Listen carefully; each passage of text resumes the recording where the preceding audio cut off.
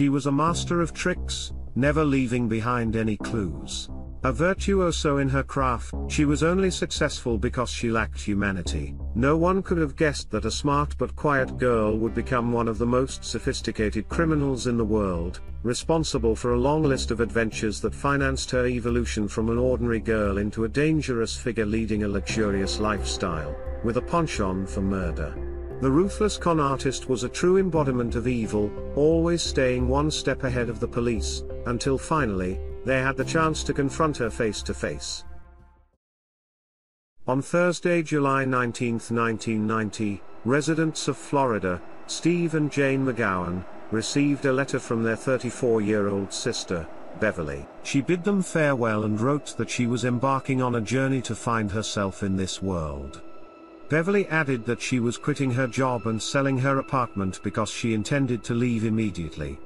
The contents of the letter deeply shocked the brother and sister. Beverly had worked hard and was satisfied with both her job and her new home. She had recently acquired the apartment she had dreamed of and worked 2 jobs to pay off the mortgage. Jane hurried to the police station to report her sister's disappearance, but the authorities could do little since the letters stated that Beverly had left of her own accord.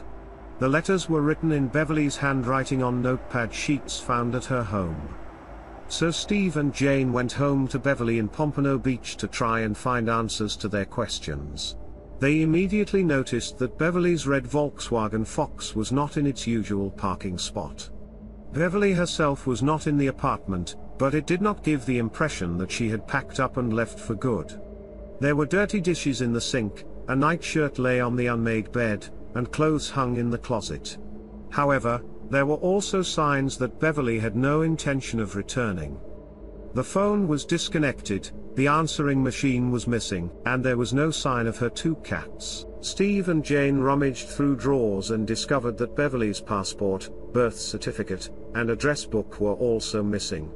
Beverly worked in the loan department of a bank and had a part-time job at a non-profit organization. Steve contacted the bank to see if her colleagues could shed light on the situation.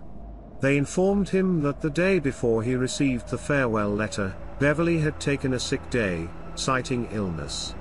This was unusual considering Beverly's reputation as a responsible and reliable employee. During the phone call, she also mentioned that she no longer wanted to live in her apartment and asked them to sell the mortgaged property and get rid of her personal belongings left in the apartment. Beverly was asked to send a telegram confirming her request, and such a telegram was indeed received. Although the circumstances were strange, Steve and Jane had to believe that their sister had truly left without explaining herself to anyone. However, Steve managed to convince the police to file a missing person report and he closed Beverly's credit cards. He reasoned that closing the cards would disrupt her travel plans and anger her enough to compel her to contact the family. On the same evening that Steve and Jane were inspecting their sister's apartment, a fisherman and his young niece went to search for bait for an upcoming fishing trip. They arrived at a wide irrigation canal located 160 kilometers north of Pompano Beach in a remote area of St. Lucie County. Leaving his niece in the car, the fisherman began walking along the canal when he noticed something that appeared to be a bag of trash. As he approached closer and realized what it was, he hurried back to the car and contacted the police. Deputies from the St. Lucie County Sheriff's Office, who arrived at the location indicated by the fisherman, discovered the body of a woman. It was evident that the perpetrator not only took her life, but also made every effort to prevent her from being identified. However, he overlooked something.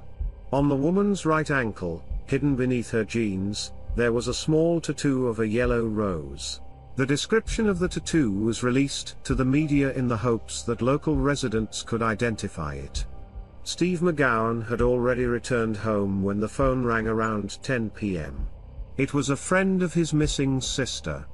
She had just heard the news about the discovery in the St. Lucie Canal and the matching tattoo that Beverly had. The next day, Steve and Jane went to St. Lucie to speak with investigators and show them a photograph of their sister's tattoo. Due to the condition of the body, traditional identification methods had to be ruled out, but both of them were confident that it was their Beverly. Dental records comparison confirmed that it was indeed her. The inspection of Beverly's apartment did not reveal any blood or suspicious items. There were no signs of a struggle. Steve and Jane couldn't understand who would harm their sister. She loved her family, especially her nephews, and they loved her. Beverly was not wealthy and was not involved in complicated relationships. Her life was overshadowed by the fact that her two boyfriends died in separate car accidents. However, despite her past, Steve was confident that Beverly had been quite content with her life recently. Although Beverly worked 2 jobs, it was not enough to cover her mortgage payments. To increase her income, she started renting out one of the bedrooms in her apartment. During the search of her apartment, investigators found a notebook with a list of potential tenants. Each entry included the full name, phone number, and the scheduled time for viewing the apartment. Except for one. The first line only had the name Alice, and was marked for Tuesday at 6:30. After meeting Alice, Beverly spoke highly of her. The woman had come from London, dressed impeccably, drove an impressive car, and worked for the renowned company IBM. Alice had moved to the region because she was temporarily transferred to the company's office in Fort Lauderdale. She had impressed Beverly to the point that she chose her as the new neighbor and informed her friend that Alice would be moving in on Friday, July 20th. By the way, Beverly mentioned that Alice introduced her to numerology. Alice attempted to predict Beverly's future, but she needed various numbers that held significance in Beverly's life, such as her date of birth, passport number, social security number, and even details from her driver's license. Strangely enough, Beverly provided her with all of these numbers. Overall, she was satisfied with Alice's predictions about her future and shared them with her friends. Unfortunately, she did not share the last name of her new neighbor with them. Alice's identity remained a mystery. Additionally, there was no evidence to suggest that Alice had moved in or even visited Beverly's apartment. The investigators reached out to IBM, where they were informed that they had no employees from the UK working in the South Florida area. They didn't even have an office in Fort Lauderdale. The investigation into Beverly's finances revealed that on the day her body was found, someone withdrew $795 out of the $800 that was in her bank account. Her credit card was then used to purchase women's clothing and books at a shopping center in Miami. The salespeople who served the customer described her as a bright blonde with a British accent. The description matched that of a tall blonde woman who had attracted nationwide attention at the time. 8 years earlier, in 1992, police officer Lori Bembinek had been sentenced to life in prison for the murder of her ex-husband's former wife. The case had caused a sensation. Lori's glamorous appearance combined with the high-profile nature of the case made her somewhat of a celebrity. A few days before Beverly's murder, Lori had escaped from prison in Wisconsin. When the Miami salesperson was shown photographs of Lori Bembinek, they recognized her as the woman who had used Beverly's credit card. The police were puzzled as to how the convicted killer's path could have crossed with that of a modest bank employee until it was discovered that Lori had actually fled to Canada, and was not in Florida at the time of the crime. However, on Friday, July 20th, one day after Beverly's body was discovered, her card was used again in Miami, this time at a travel agency. The cardholder had a notable appearance. It appeared to be a man dressed as a woman. The person wore a cheap, black wig in the style of Cleopatra, and oval-shaped glasses. The man spoke with a British accent, and introduced himself as Sam. Apparently, Sam was planning to fly to London in 2 days, on July 22nd, and used the card to purchase a ticket for British Airways Flight 92. Detectives examined the passenger registration records for Flight 292, as well as all other flights heading to Britain on July 22nd. Beverly McGowan's name was not on any of them. However, Beverly's car was found in the airport parking lot, where it had been parked for 5 days. Fingerprints found inside the car yielded no significant results, but 4 synthetic black wig hairs were discovered. British Airways Flight 292 arrived at Heathrow Airport on Monday, July 23, according to London time. After landing, a passenger with short black hair and oval glasses approached the Avis car rental counter. The passenger, presumably Sam, booked a car in Beverly McGowan's name and handed over her driver's license as proof. Beverly had shoulder-length dark hair and wore glasses. The person at the counter resembled her. The clerk asked for a credit card to pay for the car's fuel, and Sam handed over Beverly's Visa card, but the card was declined. Sam explained that they might have exceeded the limit, and paid in cash. In reality, by that time, Beverly's brother Steve had cancelled her credit cards. When Florida detectives learned about this unsuccessful transaction, Sam had long disappeared. Since the credit card was no longer active, its transactions could not be traced. Sam's arrival in Britain meant that he was beyond the jurisdiction of American law enforcement agencies. Florida detectives contacted the London police to request their assistance. Detective John Cornish agreed to help with the international investigation. He spoke with the Avis company and instructed their staff to direct the suspect to their nearest office if he contacted them. Later that same week, Sam did contact Avis. He requested an extension on the car rental, and he was asked to visit the nearby Avis office. The police waited for him at the location, but Sam never showed up. A backup plan was devised, where officers would wait at Heathrow Airport on the day of the car's return. That day arrived, but Sam once again failed to appear. In the early morning hours, Sam's abandoned car was found a few miles from the airport, devoid of any clues. Suspecting that Sam might be attempting to fly back to the United States, Detective Cornish ordered his team to board all flights heading to the US on that day to check the passengers, but this endeavor proved futile. The police missed the opportunity to apprehend the criminal. The only lead the police had left was British Airways Flight 292. Since Sam didn't use Beverly's passport to board the flight, it meant he had booked a ticket under a different name. Investigators attempted to examine the 248 passengers on that flight, but by law, they were not allowed to check passengers who didn't reside in Florida. Therefore, they sought assistance from the U.S. State Department in Washington, D.C. Each passenger's name had to be compared with passport details, and since there was no unified database that consolidated all this information, the process could take years. It wasn't until January 1996 that the State Department provided the police with a name they deemed important. Sylvia Ann Hodgkinson, a British citizen, was on Flight 292. The photo in her passport depicted a woman with dark hair and eyebrows. After her husband's death, she was forced to move into a women's shelter. She had nowhere else to go. Less than a year after her husband's death, a passport was issued in her name. Investigators suspected that someone else had impersonated Sylvia to obtain documents in her name.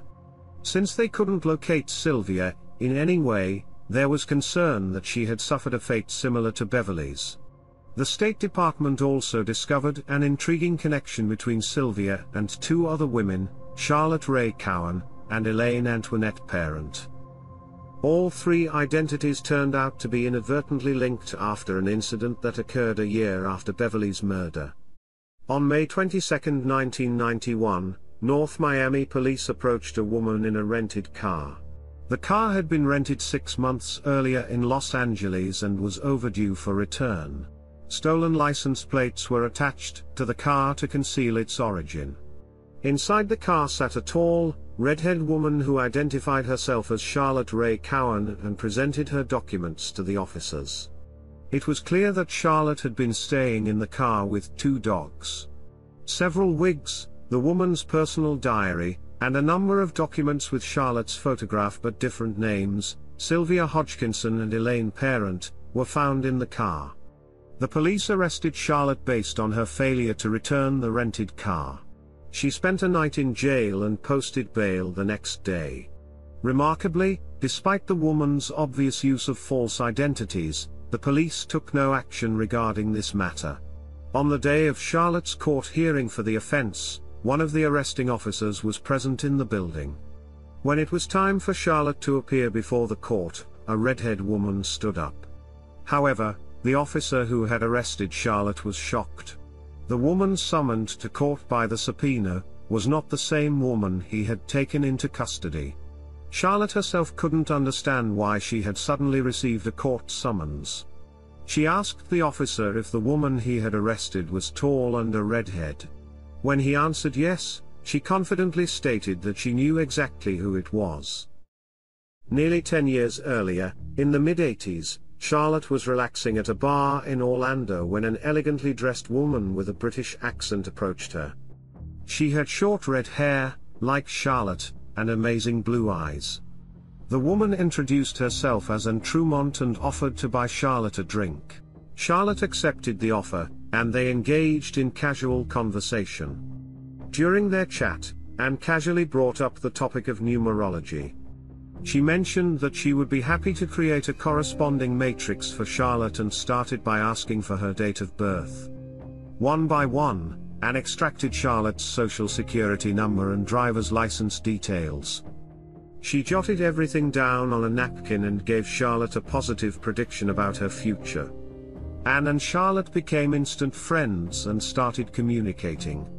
A few days later, Charlotte met Anne's brother, a tall blonde man with the same elegant demeanor as his sister.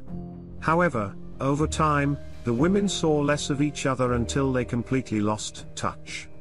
So Charlotte was quite surprised when, several months later, Anne called her and said that her aunt had passed away, leaving her a significant inheritance. Anne was supposed to share the money with her brother but claimed that he had decided to have her institutionalized to claim all the money for himself. About a month after the phone call, Anne appeared on Charlotte's doorstep at 3 a.m. She had a mustache, wig, and a man's shirt with a tie. Sobbing, she explained that she had escaped from the institution where her brother had placed her. She was hiding from her family and needed help to disappear. Anne begged Charlotte to allow her to take her birth certificate so that she could create a new identity for herself. Initially, Charlotte refused, but she reluctantly agreed when she saw how distraught Anne was. Her friend promised to return the birth certificate soon. Weeks passed, and Charlotte heard nothing from Anne. She began to worry. Then, finally, she received a letter with the birth certificate and a note from Anne, apologizing for the delay. Charlotte didn't hear anything more about her friend until the moment she received a court summons in 1991. Hearing this fascinating story, the investigators became intrigued by the identity of the elusive and enigmatic fraudster, Elaine Parent. Like others, Parent was a real person, but little was known about her life. She was born in the Bronx, New York, on August 4, 1942. She was the only child of loving and fairly affluent parents. By the time she reached adulthood, she had transformed into a tall, slender beauty with dark hair and piercing blue eyes. At the age of 30, she moved to Florida and worked for a while at a real estate agency until her arrest in 1976 in Fort Lauderdale for shoplifting. Her fingerprints were taken and stored in the database. Then, in 1985, she stole jewelry worth $40,000 from an elderly acquaintance. This was around the same time Parent met Charlotte. Parent's fingerprints were compared to those of the woman arrested in 1991 for failing to return a rented car. They matched. The woman masquerading as Charlotte Coven was Elaine Parent. Naturally, the conclusion was drawn that the new neighbor, Beverly McGowan Ellis, the elusive suspect Sam, and Elaine Parent were one and the same person.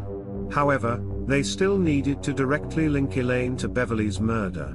The detectives reviewed the evidence in the case and examined a notebook containing letters Beverly had written to her brother and sister using an electrostatic detection device, ESDA. This specialized equipment is used to detect indentations or impressions on paper left by previously written letters. The analysis of the notebook revealed that it had been used for a series of other letters written not in Beverly's handwriting. It seemed the author was a woman who held a strong grudge against Beverly. The messages were rather aggressive and contained threats. The letters were compared to handwriting samples from Elaine Parent, and they matched. The letters written by Parent were addressed to a woman in London who held a high-ranking position as the CEO of a major company. For her safety in the case materials, she was referred to as Witness X. She shed light on many gaps in the life of the elusive fraudster. The woman revealed that she had met Elaine during a trip to Miami in the 1980s, and they quickly became friends. In 1985, when the police were searching for Elaine for the jewelry theft, she apparently fled to London and asked Witness X if she could stay with her. However, the two young women soon realized that they couldn't live together due to Elaine's explosive temperament and instability. In 1990, the con artist returned to the United States, but to Witness X's surprise, she returned to London at the end of July. She was driving a car rented from Ives. 3 months after her return to London, Parent stole 2 dogs belonging to her former friend and escaped to the United States. From there, she sent threatening letters to Witness X and attempted to extort a ransom for her dogs. These dogs were evidently the same ones found in her possession during her arrest in Miami in 1991. By the end of 1996, Parent faced charges of passport forgery from the State Department, but they had no idea where she could be hiding. In 1998, the television show America's Most Wanted aired an episode about Elaine Parent. When the show began, Patricia Nevins from St. Petersburg, Florida, was at home watching television. As soon as she saw Elaine's photo, she immediately recognized her. Patricia Nevins was a church worker and knew Elaine as a blonde named Sandra Little. Patricia met Sandra Little in 1992 when she was living in a homeless shelter in St. Petersburg. Patricia allowed Sandra to stay in her vacant bedroom, and she remained with her for almost 1.5 years. During this period, Sandra filed a lawsuit against a restaurant where she slipped and injured herself. She won the case and received compensation, the amount of which is undisclosed. Patricia described several curious incidents that occurred while she lived with Elaine. Elaine once told her that one way for her to lead a dignified life was to assume a different identity. Then, during a dinner party, Parent mimed cutting a guest's hand to steal a gold bracelet. Patricia arranged for Elaine to speak with a psychiatrist, who later informed Patricia that Elaine was an extremely intelligent sociopath, who would leave Patricia's life as quickly as she entered it. This prediction came true when the women went their separate ways in 1993. After the police publicly appealed to the community to help capture Elaine, an intriguing letter was delivered to the office of the St. Lucie County Sheriff. Inside was a copy of a painting done in oil colors. It depicted Elaine Parent wearing a teal-green swimsuit and pearl earrings. Her hair was gray and styled in the same manner Parent often chose. She was portrayed coming out of a pool. On the back, it was printed, "Best wishes, your chameleon." Psychiatrist Barbara Cavan, who had been assisting the police in the case, stated that Parent both desperately needed and feared police attention. The painting is very telling. She sent it to the police to taunt them, as if to say, "I'm alive, I'm okay, look for me, but you'll never find me." In February 1999, Elaine was featured in the documentary series World's Most Wanted, which brought her international attention. Reports poured in from around the world claiming to have seen Parent in Turkey, France, Australia, and South Africa. The press dubbed her the most wanted woman in the world. In April 2002, America's Most Wanted aired another episode about Elaine Parent. Following the program, numerous calls came in from the affluent neighborhood of Panama City, Florida, claiming that a woman living there was Elaine. 3 police officers were dispatched to the address.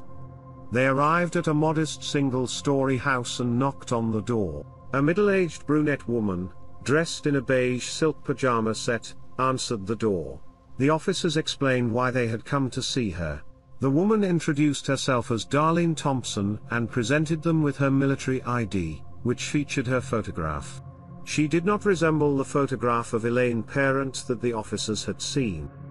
Realizing that the neighbors had made a mistake, the officers nevertheless asked her to accompany them to the station for formalities. Darlene agreed and requested that the officers wait while she changed clothes. While the officers waited outside the bedroom, one of them examined Darlene's ID. Being a former military personnel, he immediately noticed a crucial missing stamp that confirmed the document's authenticity. The officer knocked on the bedroom door to clarify this matter, to which she responded that she was getting dressed. The officers waited for her to come out, but she never appeared. A gunshot rang out, and the officers rushed into the bedroom only to find Darlene dead.